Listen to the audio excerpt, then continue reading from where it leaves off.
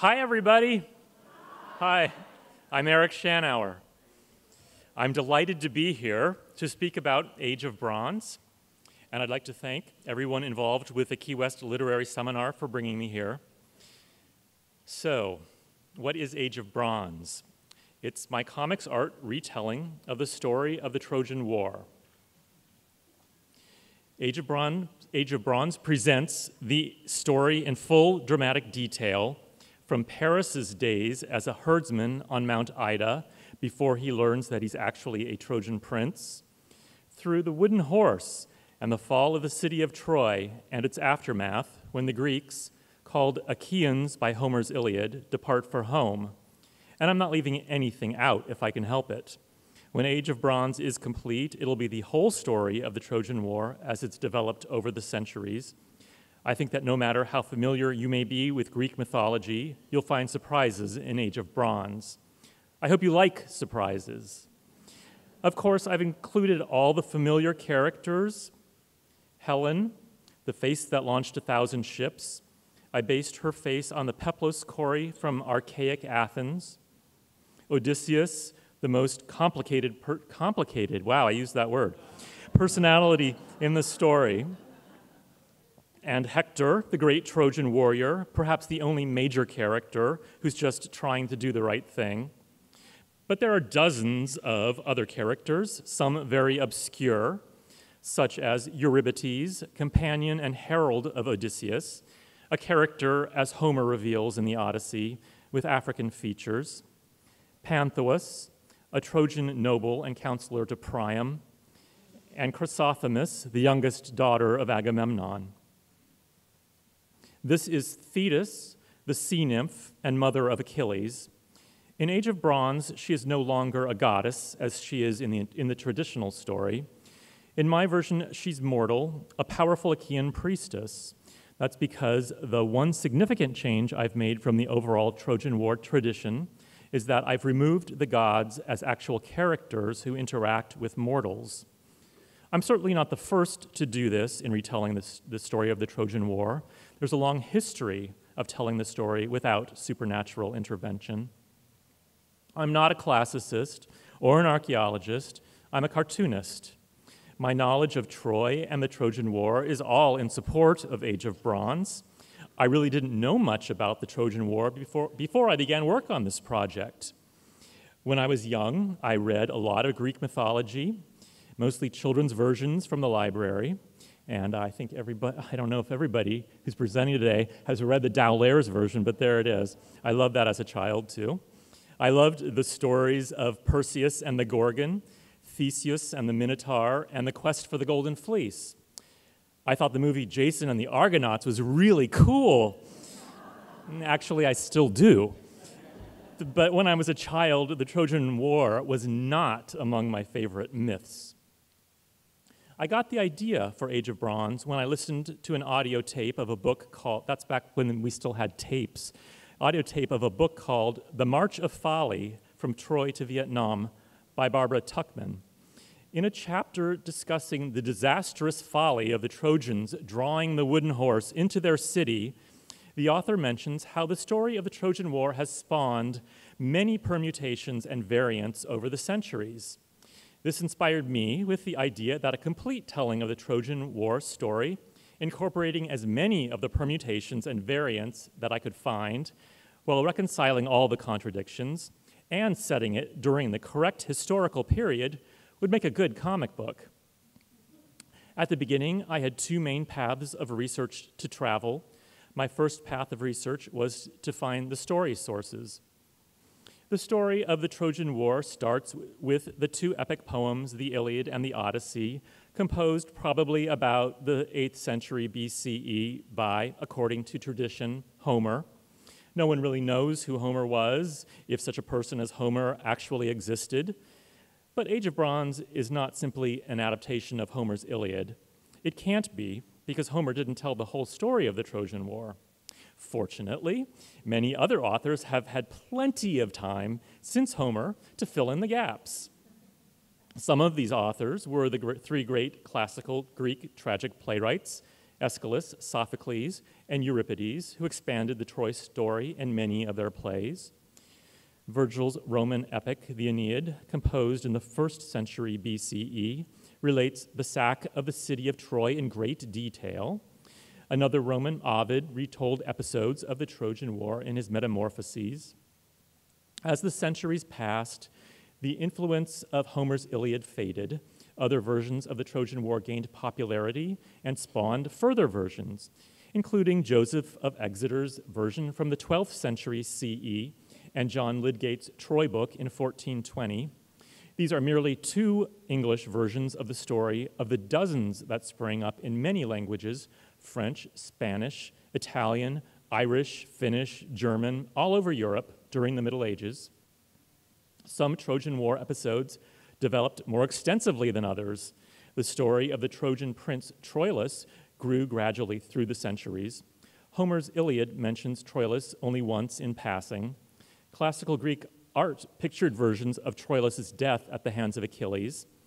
Around 1335, Italian poet Giovanni Boccaccio in Il Filostrato added Cressida to Troilus' story. In the 1380s, Geoffrey Chaucer composed his masterwork, the poem Troilus and Cressade. The cycle came full circle about 1601, when William Shakespeare wrote his play Troilus and Cressida. In it, he rejoined the Troilus tradition back to the Iliad, which had been rediscovered in Europe and was being translated into English during Shakespeare's lifetime. These examples of story sources barely scratch the surface. And the rich tradition of the Trojan War story goes beyond literature. We have paintings, sculptures, ballets, motion pictures, pop songs, role-playing games, even other comic books. And it just doesn't stop. The Trojan War is everywhere. Toyota manufactured a car named the Cressida, and I can look under my kitchen sink and find the Ajax cleanser. And whether the subject is computer viruses or a University of Southern California sports team or shopping for condoms, you'll find Trojans all around. The story of Troy has permeated every facet of Western culture. My second path of research for Age of Bronze, okay, I'm off. All right, I'll talk about this. Okay.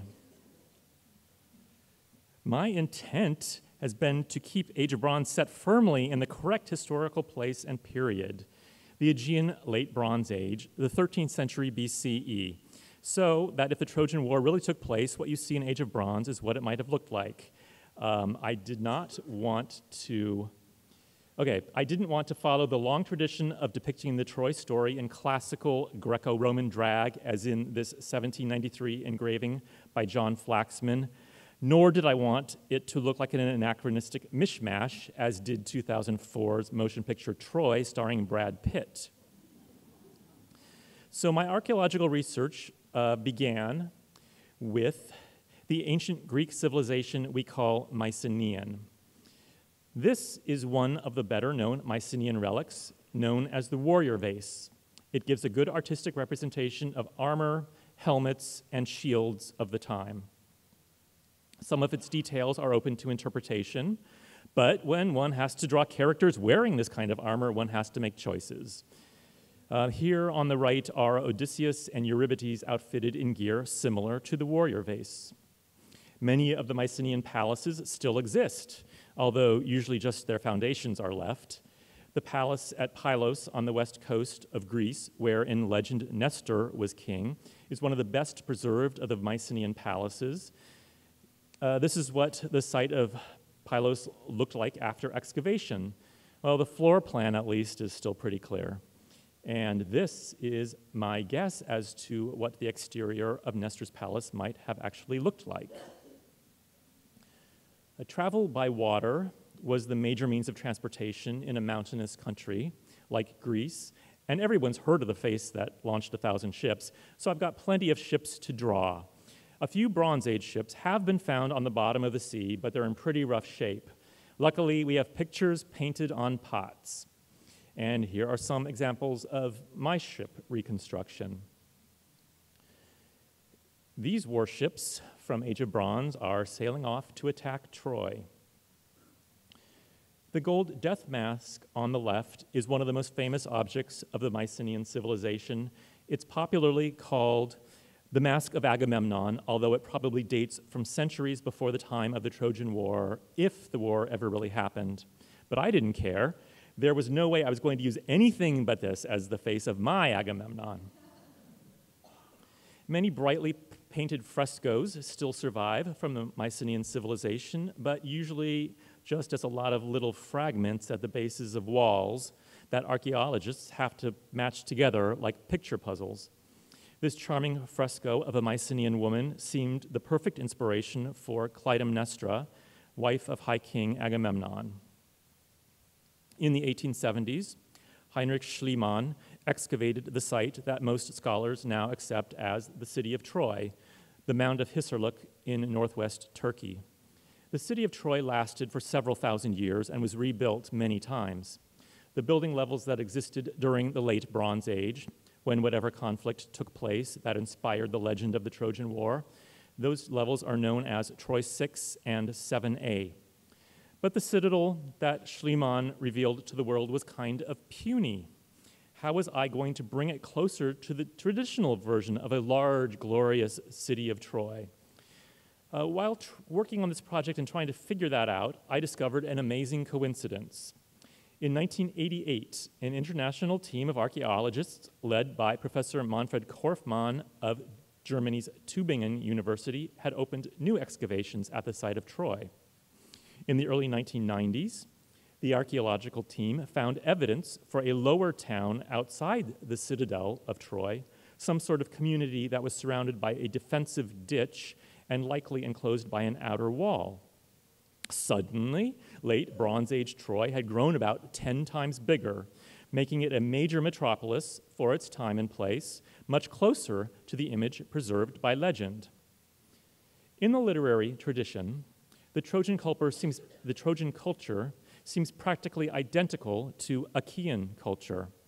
But in Age of Bronze, where the visual component is such a large facet of telling the story, I wanted my Trojans to be distinct from the Achaeans. Yet when I began the project, I had no clear clues to the appearance of the Trojans. I attended a symposium on Troy at the Smithsonian, where one of the speakers was Professor Manfred Korfmann of Tübingen, then leader of the archaeological expedition at Troy. I asked Professor Korfmann what he thought the inhabitants of late Bronze Age Troy might have looked like. He told me to look at the great Hittite empire that extended its influence during the Bronze Age throughout the area we now know as Turkey.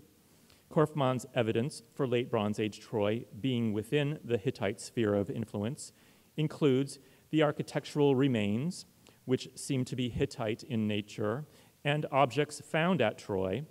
These objects include a seal with letters in a Hittite script and a figurine of a Hittite god. Korfmann's conclusions were good enough for me. So in Age of Bronze, the Trojans are based on the Hittites. The Hittite relief on the left from Yazilikaya shows a god embracing the historical King Tudhaliash, who wears a round cap, flowing robe, and curly-toed shoes. He was the starting point for my version of Priam, great king of Troy. I used Hittite stone reliefs of what have been identified as queens for my depiction of Priam's principal wife, Hecuba.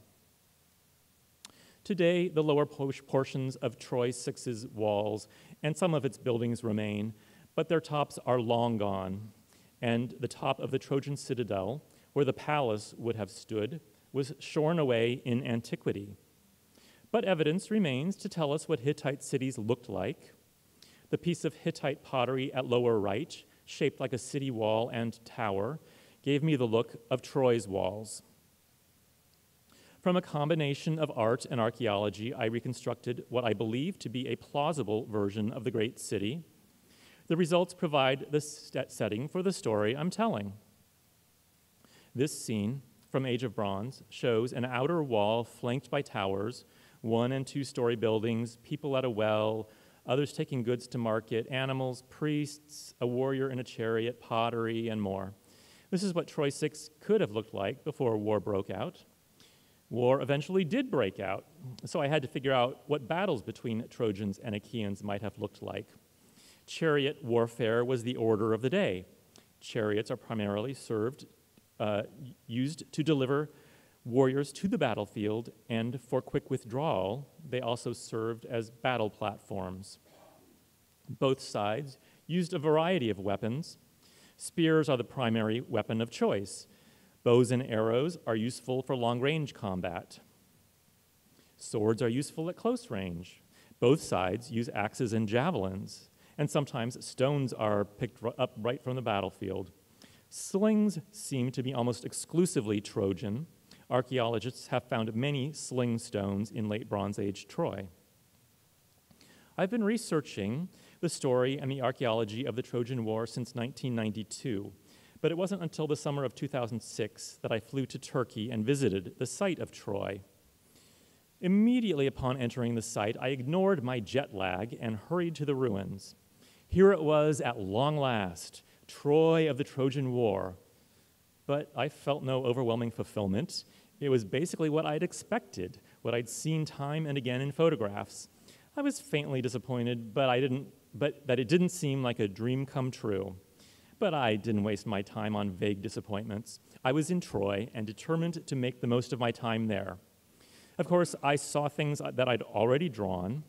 For instance, here's the south gate of the citadel, both as it looks now and as I drew it in Age of Bronze before I saw the real thing. It's not perfect. I drew the stone stelae on the left far larger than they should be. I visited surrounding locations that are part of the story of the Trojan War. I took a side trip to the small island of Tenedos, now called Bojada. The island is important in the Trojan War story.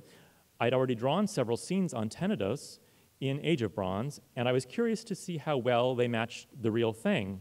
So I rented a bicycle and rode around the island for several hours, kind of like you can do here.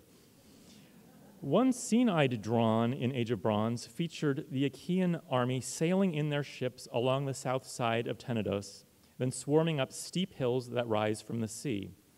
When I heard that the south side of the island today is lined with public beaches, I doubted whether my drawings would find real-life counterparts. But when I arrived at the south side, I found that surrounding the public beaches were steep hills rising from the sea, just like I'd drawn. And out at sea, a line of ships moved slowly past the island. They were modern tankers and cargo ships, not late Bronze Age vessels. But I didn't care. For a moment, the late Bronze Age and my present had merged. While at Troy, I saw the Scamander River, now known by its Turkish name, Karamandaris. Here is the ford of the Scamander, where in Homer's Iliad, Achilles slaughtered so many Trojans that the river was choked and finally rose up to fight. When I saw this spot, it really hit home that the geography of Homer's Iliad fits the geography of Troy and its surroundings. I left Troy convinced that, whether or not the story ever really happened, Homer himself, whoever he or she or they may have been, knew the place well.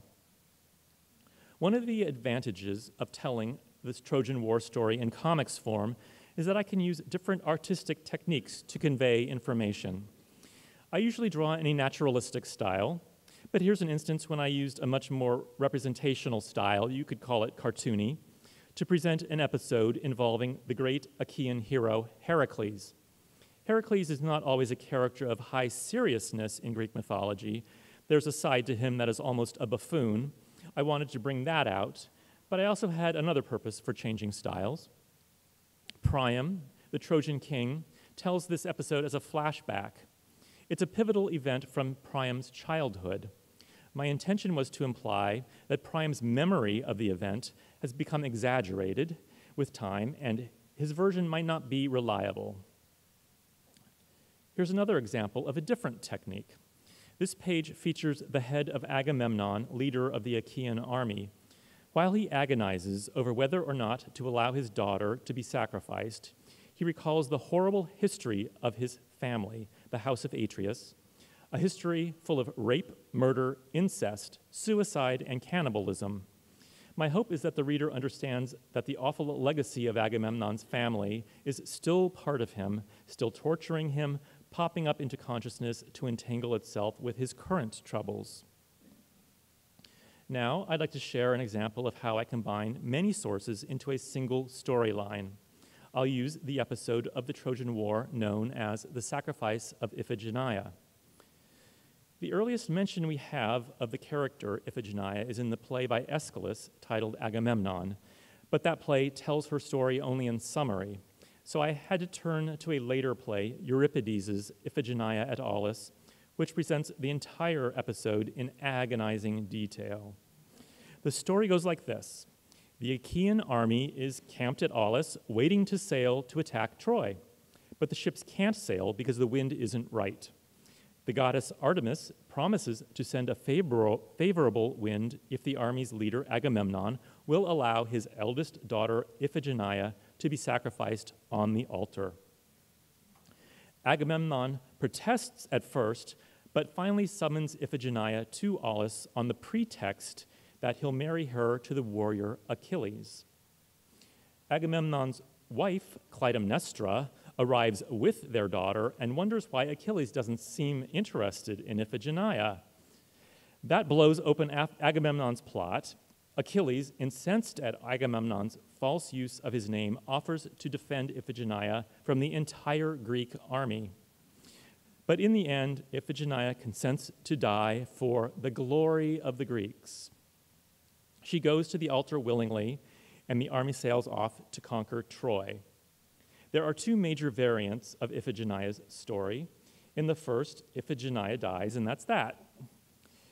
In the second version is illustrated by this 1770 painting by Giovanni Battista.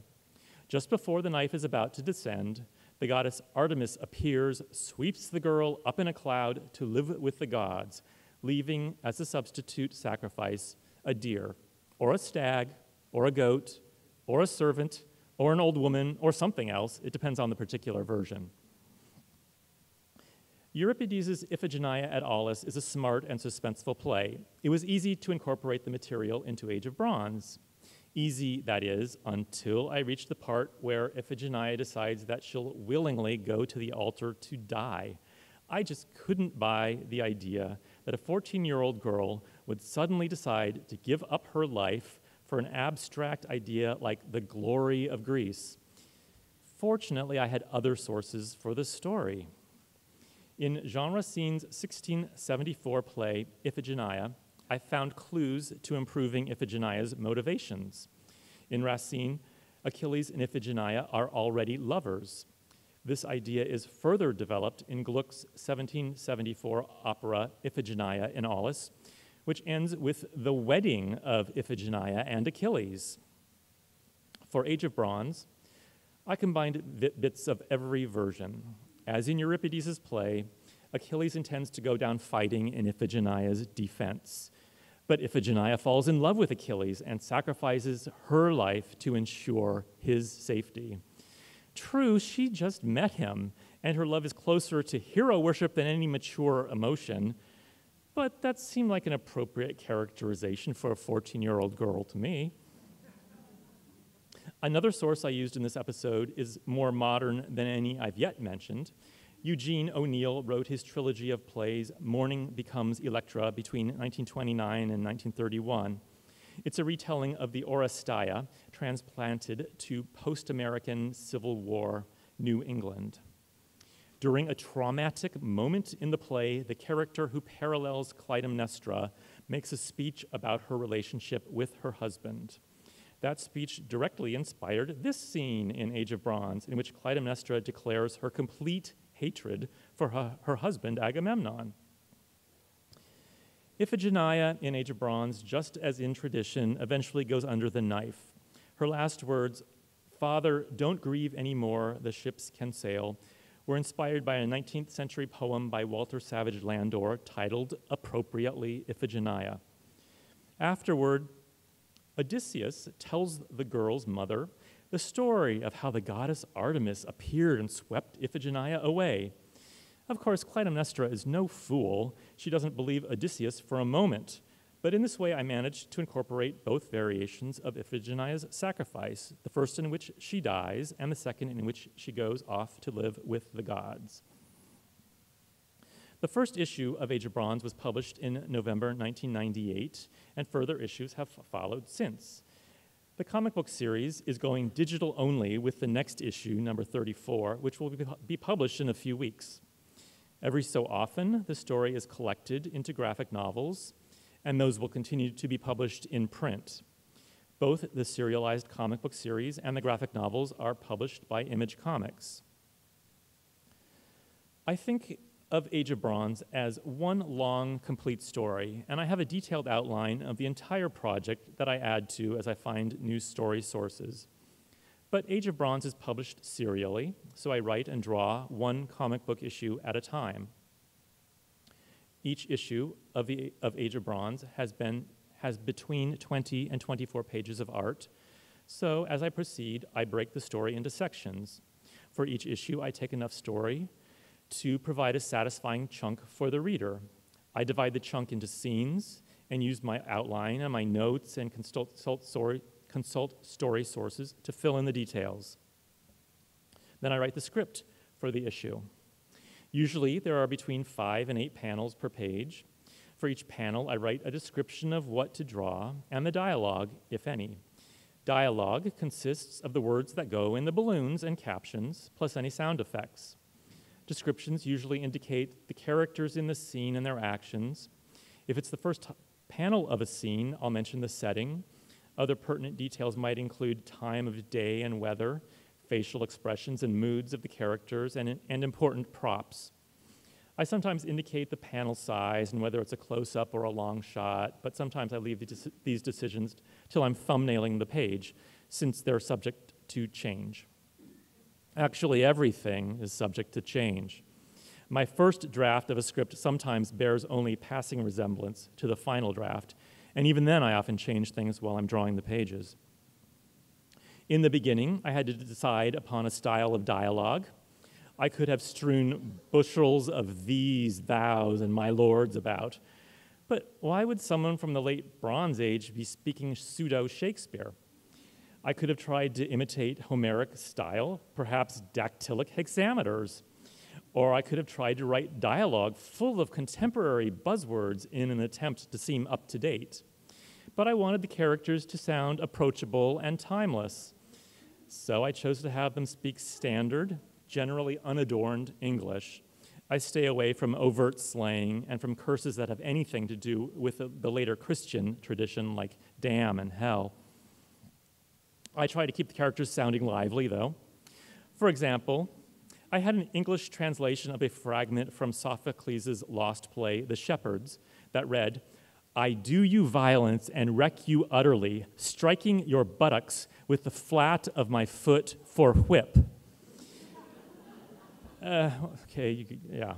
When I worked that into the appropriate scene, it became much more direct. I'll kick your ass. After the script is written, I make a list of all the scenes, characters, and props appearing in that issue. Anything that I haven't already designed, I do, although that's not totally true, because sometimes I'm like drawing and I haven't designed everything, and as I get to that panel, then I have to design it, because I'm lazy. For every new scene and prop, I pull out some of my research in guidance for designing the new elements. Sometimes this research dictates changes in the script. An example of my research dictating a change occurred in an episode where Achilles kills another character with a millstone. Well, I wrote a millstone into the script, but when I looked for millstones from the late Bronze Age Mediterranean or Near East, I couldn't find any true millstones. However, I found grindstones. Millstones, grindstones, they're generally used for the same purposes, and there's not much difference at all when you're using them to kill someone. So substituting a grindstone seemed to me to be a valid change dictated by the archaeology. After the script is done and the elements designed, I'm ready to sketch a rough thumbnail plan for each page. This gives me a chance to work out panel sizes, to stage each scene as effectively as possible, to make sure each page is visually interesting, and to keep the narrative flow. When the thumbnails are finished, my framework is firmly in place, but not so rigid that I can't make changes. I proceed to the final artwork. I draw everything in pencil, generally following my thumbnails. When the penciled artwork is finished, I use a pen to draw the panel borders in ink and add all the lettering and balloons in ink as well. Most lettering for comics is done on computer these days, but I still draw lettering and balloons by hand. To finish the art, I use pen and ink to go over all the pencil lines. Some fine details, such as costume decoration, which I've only cursorily indicated at the pencil stage, now get fully rendered. Once the pages are inked, I erase all the pencil lines that are still visible and correct any mistakes and ink smudges. And then I scan the artwork into the computer and do a further round of cleanup. And then I send the pages to the colorist. Until recently, Age of Bronze has been published in black and white. Now that's changed. John Dallaire is the colorist for Age of Bronze. In 2011, John was brought to the project by the publisher of an app for iPad version of Age of Bronze.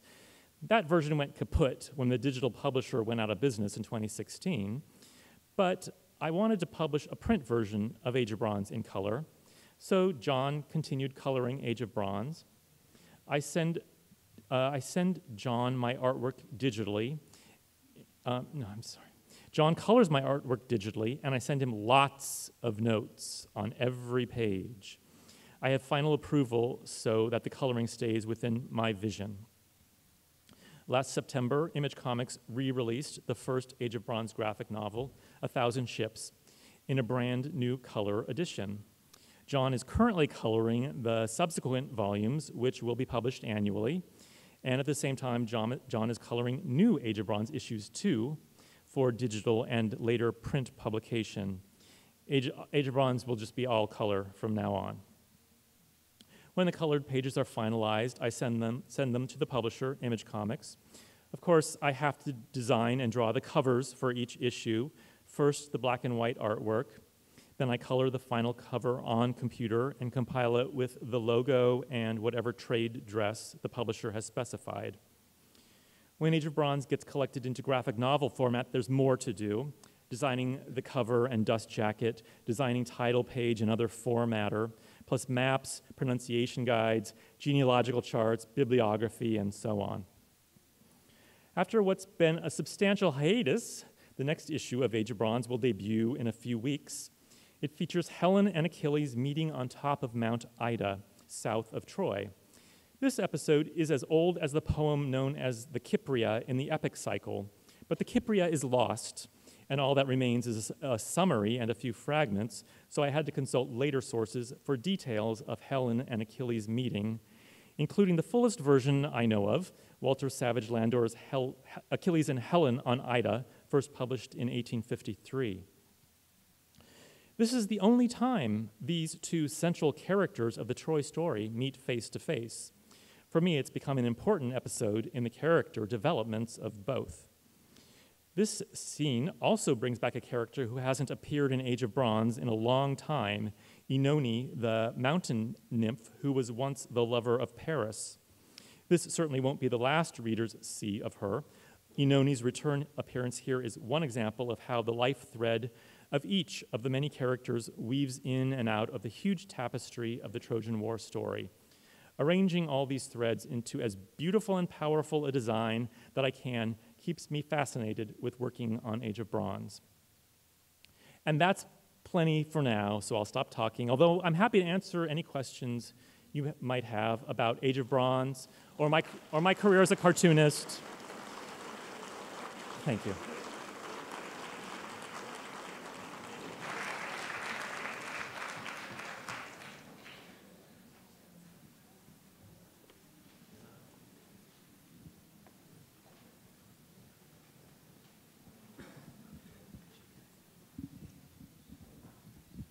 Hi, I wonder if you could comment on finally graphic novels seem to be getting seen as the art and literature that they are.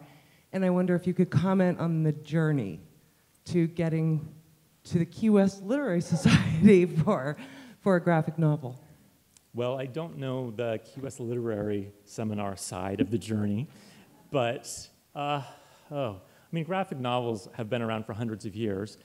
Comics have been around for thousands and thousands of years, although what we think of as modern comics have been around since the late 19th century. The modern graphic novel started, I don't know, well, it started in this, I mean, people date it till the 1970s with Will Eisner's A Contract with God. That's like the flag in the timeline, about I think it was 78. Then in the early 80s, that was when I began my career in comics, and graphic novels were going to be the next big thing, and every publisher was doing graphic novels, and they were coming out, but no one saw them. They were only in comic stores, only for sale in comic stores, so and they never caught on with the general audience. It's been in the past 20 years that graphic novels are finally penetrating the audience, a general audience. It was the late 90s. Manga suddenly became this huge, huge thing. Manga is Japanese comics, and they started being published in the US, everywhere. So about 2001, I'm like, yeah, finally graphic novel. Finally people know what graphic novels are. I can go somewhere and say graphic novel, and some people will know what I'm talking about. In the, say 10 to 12 years ago, I was getting invited to lots of library conventions and things like that to talk about graphic novels because librarians were very interested in this format. That doesn't happen so much anymore. I think libraries pretty much know what graphic novels are now and are basically accepting. I speak a couple times a year at various places. The reception is always very welcoming, and just as it has been here, and which I'm very grateful for.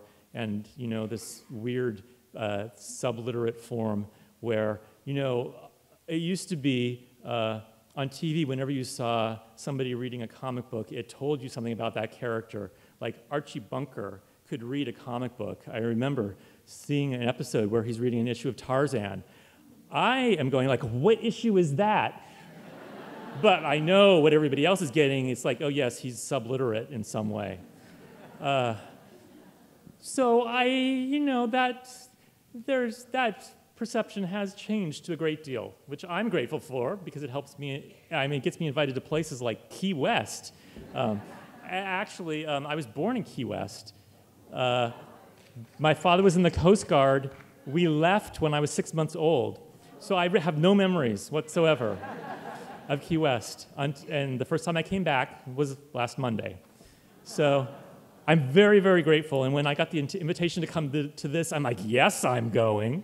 I would have said that anyway, but it had this extra Key West aspect that, I just wanted to get back here. What was your question about graphic novels? Did I answer?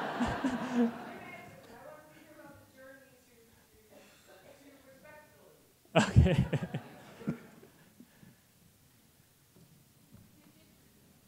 More questions? Is that it? There's one over here. Hi, this is not so much a question as a follow-up for the question before. When I was a kid, I loved Pogo. My dad would bring me a Pogo book when he would come home from work. This is back in the 50s and 60s. And there's one self-referential series of panels in one of the books early on in which I think it's Churchy comes to Howland, who is the owl, who is the publisher of the local paper, and he says, "Is a cartoonist a newspaper man?" And Owl says, "Is a barnacle a ship?" So you've come a long way, baby, and Walt Kelly had you in his sights. Oh yeah, I would have loved to have met him. Yeah. Thank you. Yeah, Pogo, great classic comic strip. Pardon me if you mentioned this, but I grew up reading, was it classic comics? What were those? Yeah, Classics Illustrated. Classics Illustrated. And I wonder if you were a fan of those as I was. No. I didn't actually, I wasn't exposed to the Classics Illustrated comics when I was a kid. There was a sort of a side series, Classics Illustrated Junior, that did a lot of fairy tales and stuff for younger kids. And I was exposed to those. I didn't think they were particularly good. Some people revere Classics Illustrated, and that's great, but they were never anything that was smack in my radar. But yeah, I'm completely aware of them. And they did the Iliad. One upstairs. Thank you for your presentation. You've been highly regarded for the research you did to get ready for this. You showed us a little bit of it. Could you tell us about the curiosity and hunger and what drives your, maybe I could use the word obsession with the right details, but it's just incredibly impressive. So if you could tell us a little bit about that. Thank you. Yeah, well, I want to do it right. And I mean, if you look at my artwork, you know, people talk about how I draw every scale of armor or every leaf on a tree.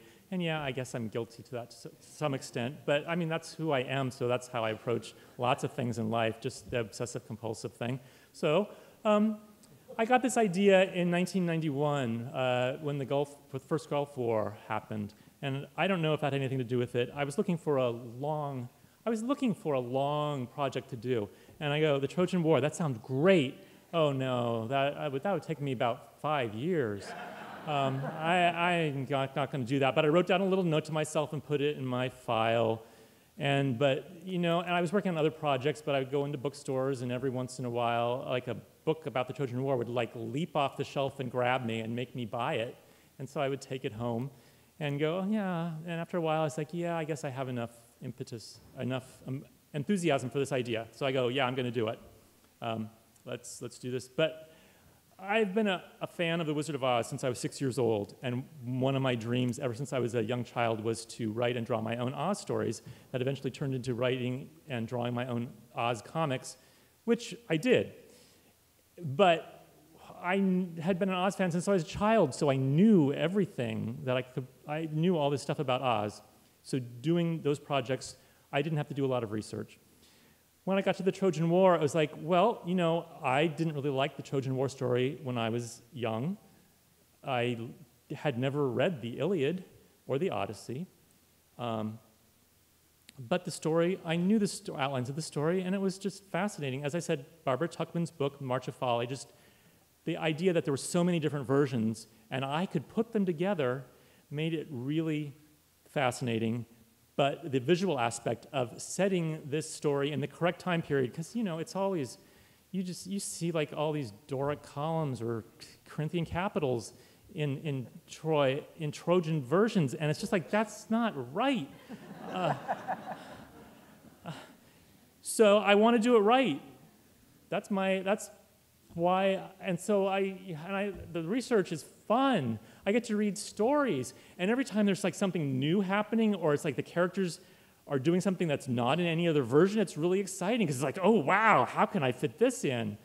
And there's since I'm taking the gods out, so there's things that happen in the Trojan War where it's like, well, what am I gonna do? Because you got to have the gods in, or there's nobody doing anything. But there's always an answer somewhere in the mass of the story tradition of the Trojan War. There's always something where I can go, oh, that's the answer, how to do this on a non-God level. So that's fun, too.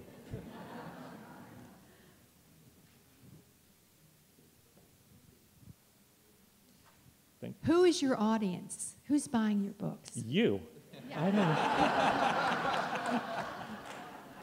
Well, I say 14 and up because there's some pretty, I mean, my line is, the Trojan War started with sex and ended in violence. So, you know, there's like heavy stuff that I have to deal with, 14 and up. It's basically, I see it as an adult audience. When the first collected volume came out, YA venues really were jumping on it. I think they have sort of maybe backed away a little bit because it is an adult audience. It's intended for an adult audience, not YA, and certainly not middle grade. We got time for another one. Yeah. Why did you take the gods out?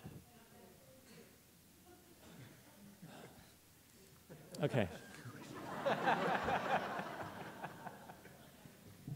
Because I mean, there's several reasons. Okay, the flat out, the bald-faced reason is because I was raised as a Lutheran, which is a mainline Protestant denomination of Christianity, but I no longer consider myself a Christian. So I'm like, well, I want to tell this story from a non-supernatural point of view. I'm telling this story because not only because it's a great old story, but because everything that happens in this story is still happening in some form today, that these are how people are. This is humanity. We make no progress. We are the same now as we were 200 years ago. So I want to be able to show these characters struggling with decisions, making terrible, terrible decisions, doing things to each other, and show the reader that they're doing this because they are making human decisions. In the story, they can say, oh, well, the God or God has told me to do that, but the reader, I hope, will understand that there aren't any gods in this story. This is that character making that decision to do horrible things to his or her fellow humans, just as we as humanity do today. So that's I don't know if that comes across in Age of Bronze at all, but that was my impetus. Is that it? One more. Wonderful talk. My husband says that the norm of human history is genocide. Do you agree?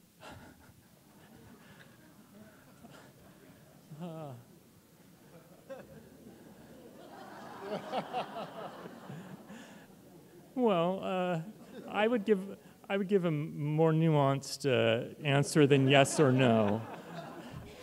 I don't know. I would love to have a discussion about that, but I don't know if we have time for that. I don't know if I even have a real answer. I don't have a thought-out answer I would want to. Yeah, I don't think it's genocide. We're still here, and there's been history. Well, and there's a lot of us still here. I don't know. There's a lot of us gone now. Let's say genocide is a norm of human history. I don't know whether I'd call it the norm. Okay? Great. Thank you. Thank you.